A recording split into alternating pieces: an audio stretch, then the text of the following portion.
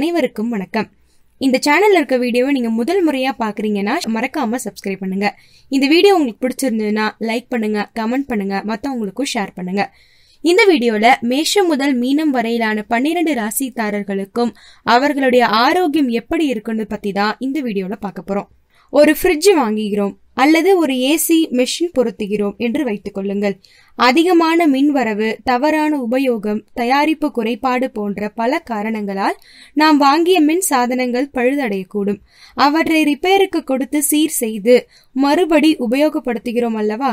இது போலத்தான் மனிதருக்கு ஏற்படும் உடல் ரீதியான பிரச்சனைகளுக்கும் பல காரணங்கள் உள்ளன. வம்சாவளியாக சிலருக்கு உடலில் பிரச்சனைகள் உண்டாகக்கூடும்.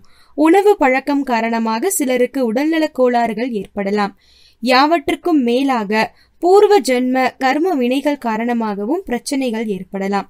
எனவே இங்கே சொல்லப்படும் வியாதிகளை பற்றி படித்துவிட்டு யாரும் மனம் கலங்க வேண்டியதில்லை. இவை மேஷம் முதல் மீனம் வரையிலான 12 ராசிதாரர்கள் அனைவருக்கும் பொருந்தும் வண்ணம் பொதுவாக கூறப்பட்டவை. உதாரணமாக, மனரீதியாக பிரச்சனை வரும் என்று குறிப்பிட்டால் அனைவருக்கும் அப்படி வரும் என்று அர்த்தம் செய்து கொள்ள வேண்டியதில்லை. வியாதிகளை பற்றி சொல்வது இந்த ராசிக்காரர்களுக்கு ஓர் எச்சரிக்கை குறிப்பே தவிர கட்டாயம் இந்த வியாதிகள் எல்லாம் வரும் என்று அஞ்ச வேண்டிய அவசியமில்லை. மற்றபடி ஒரு ஜாதகரின் பாக்கியஸ்தானம் வலுத்திருந்தாலும், ஆயுள் பாவம் வலுத்திருந்தாலும், யோகஸ்தானத்தை சுபகிரகங்கள் பார்வையிட்டாலும், ராசிக்கு அதிபதி பார்வையிட்டாலும், நல்ல தசா புத்திகள் நடந்தாலும் வியாதிகள் பெரிய அளவில் எந்த தொல்லையும் செய்யாது.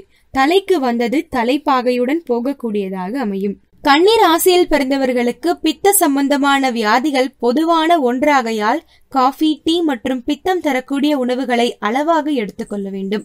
மஞ்சள் காமாலை கன்னி ராசிக்கு உரியது என்பதால் உணவில் கவனம் தேவை. கன்னி ராசியில் பிறந்தவர்களுக்கு இல்லாததை இருப்பதாக எண்ணி வருந்தி கொள்ளும் மனபீதி ரொம்பவே பொதுவான ஒன்று. கன்னிராசிக்காரர்கள் ரசித்து ருசித்து சாப்பிடும் உணவு பிரியர்களாக இருப்பதால் ஜீரண உறுப்புகளுக்கு அதிக வேலை இருக்கும். அதனாலேயே வயிறு, குடல், நரம்பு சம்பந்தப்பட்ட வியாதிகள் வர வாய்ப்புண்டு. மேலும் சீதபேதி, மலத்தினால் ஏற்படக்கூடிய கிருமிகள் தொற்று, குடல் புழுக்கள் இவையும் வராமல் பார்த்து கொள்வது அவசியம். கன்னிராசிக்காரர்கள் சுபாவத்தில் மட்டும் இனிமையானவர்களாக இல்லாமல் உணவிலும் இனிப்பு பிரியர்களாக இருப்பதால் சர்க்கரை அளவை கட்டுப்பாட்டுக்குள் வைத்துக் கொள்வது அவசியம். முடிந்து போன விஷயத்தை மீண்டும் நினைத்து வருந்தி கொள்வார்கள். கன்னிராசிக்காரர்கள் நடந்த விஷயங்களை மறந்து வரக்கூடிய லாபங்களை சிந்திப்பது நல்லது. கன்னி ராசியில் பிறந்தவர்களுக்கு சிறிய விஷயத்தை கூட பெரிய அளவில் சிந்தித்து அதனால் வரக்கூடிய தேவையற்ற பயத்தை அனுபவிப்பார்கள். கவனமாக இருப்பது நல்லது. பொதுவாகவே வியாதி என்பது செய்யக்கூடிய செயல்களால், கர்ம வினைகளால் ஏற்படக்கூடியது. நல்ல தர்ம காரியங்கள் செய்தவர்கள் கட்டாயம் கன்னிராசியில் பிறப்பார்கள்.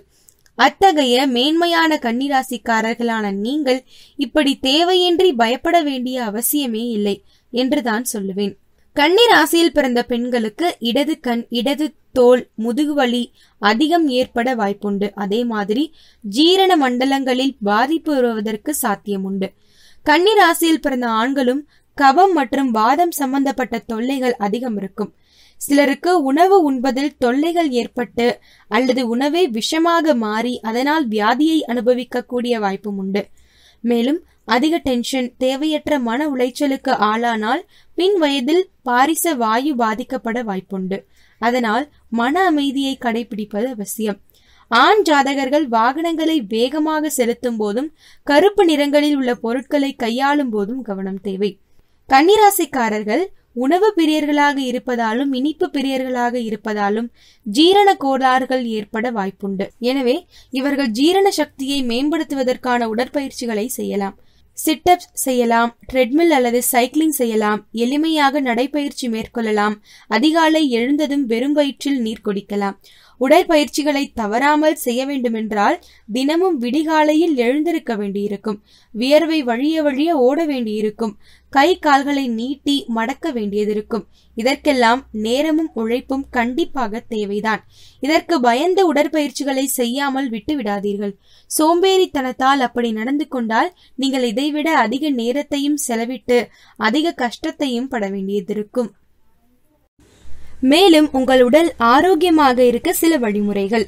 அதிகாலை வேளைகளில் வேப்பமரம், அரச மரம் மற்றும் ஆலமரத்தை வலம் வந்து வணங்கினால் அந்த மரங்களை சூழ்ந்திருக்கும் காற்றானது சுவாசத்தில் கலந்து நமது ஆரோக்கியத்தை மேம்படுத்தும். பிராணயாமம் என்னும் மூச்சு பயிற்சியை தினசரி மேற்கொண்டால் ஸ்ட்ரெஸ் என்னும் மன அழுத்தமானது நம்மை அண்டவே அண்டாது. தினம் 4-5 துளசி இலைகளை மென்று தின்றால் நோய் எதிர்ப்பு சக்தி அதிகரிக்கும். எய்ட்ஸ் போன்ற கொடிய நோய்களிலிருந்து நம்மை பாதுகாத்துக் கொள்ளலாம். குளித்த பின் நெற்றியில் திருநீரு அல்லது திருமண் பூசிக்கொண்டால் தலையில் சேர்ந்திருக்கும் தேவையற்ற நீர் வெளியேறிவிடும். பெண்கள் புருவ மையத்தில் குங்குமம் இட்டுக் கொண்டால் அவர்களை மற்றவர்கள் ஹிப்னாட்டிக் முறையிலோ அல்லது வேறு எந்த வழியிலோ வசியப்படுத்தி மயக்க முடியாது. கைகளால் அள்ளி உணவை உண்ணும் செயலானது உடல், மனம் மற்றும் ஆன்மாவை இணைக்கும் போது செயலை செய்கிறது. வாழை இலையை சுத்தப்படுத்த ரசாயன பொருட்களால் ஆன எந்த சோப்பும் தேவையில்லை. வாழை இலை சுற்றுச்சூழலை பாதிக்காத வகையில் மண்ணில் கலந்து உரமாக மாறிவிடும். ஆகவே உண்பதற்காக வாழை இலை பயன்படுத்துவது சுகாதாரமானது மட்டுமல்லாமல் சுற்றுச்சூழலுக்கும் ஏற்றது. காது குத்துதல் என்பது ஒரு வகையான அக்குபஞ்சர் சிகிச்சை முறை. காது குத்தப்படும் பகுதி ஆஸ்துமா நோயை குணப்படுத்த உதவும் இடம். வழிபாட்டுக்கு முன்பும் பின்பும் மஞ்சள் கலந்த நீரை வீடெங்கும் தெளிப்பது மிகவும் நல்லது. கிருமிகளை அழிக்கும் திறனும் நோய் எதிர்ப்பு சக்தியும் மஞ்சளுக்கு உண்டு.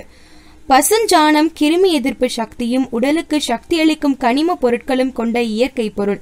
கிருமிகளையும் நோய்களையும் அண்டவிடாமல் தடுப்பதற்காகவே பசுஞ்சாணத்தை நீருடன் கலந்து வாசலில் தெளித்து கோலம் போடுவது நமது பாரம்பரிய பழக்கங்களில் ஒன்றாகும். காதுகளை கைகளால் பிடித்து கொண்டு தோப்புக்கரணம் போடச் செய்வது முன்னாட்களில் மாணவ மாணவியருக்கு அளிக்கப்பட்ட தண்டனையாகும். இது புத்தியை கூர்மையாக்குவதுடன் பல வகையான மூளை குறைபாடுகளுக்கும் தீர்வளிக்கும் ஒன்றாகவும் விளங்குகிறது. பள்ளியில் இப்போது இந்த தண்டனை இல்லை என்பதால் குழந்தைகளும் பெரியவர்களும் விநாயகருக்கு முன்பாக தோப்புக்கரணம் போடுகிறார்கள். வீடுகளில் எண்ணெய் அல்லது நெய் தீபங்களை ஏற்றுவது சுற்றுப்புறத்தை ஆக்க சக்தியால் நிரப்பி நம் புலன்களையும் புத்துணர்வு பெறச் செய்கிறது. பெரியவர்களின் பாதங்களை குனிந்து வணங்குவது நம் முதுகுத்தண்டை ஆரோக்கியமாக வைக்க உதவுகிறது.